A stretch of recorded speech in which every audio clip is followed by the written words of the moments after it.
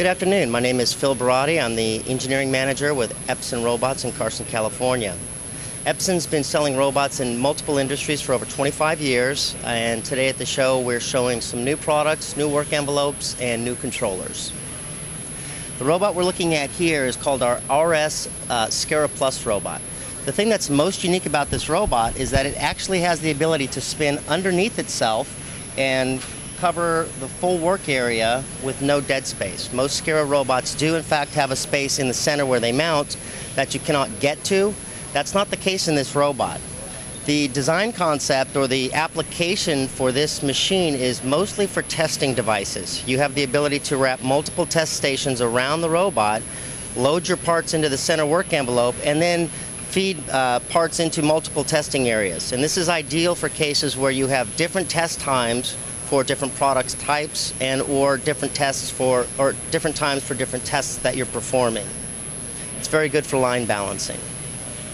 Here we're looking at some of our newer products. This is the C3 6-axis articulated arm.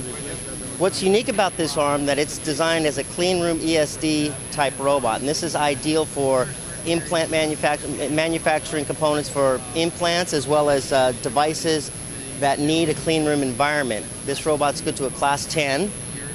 What we're doing with this machine today is we're singulating pipettes. So as we feed the parts into the work envelope, we have a vision system that finds the parts, picks them and loads them into the pipette holder. The second robot we're looking at is a high-speed G1 robot.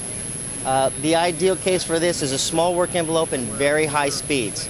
We have a 5 micron repeatability value on this arm, and this is simulating dispensing into the pipettes after they've been singulated and packed into the carrier. Both robots are running off of our newest controller, the RC620. The RC620 is a PC-based control unit, has the ability to run multiple robots at the same time, up to 3, and also mix and match, either Scaras, slides, or 6-axis articulated arms.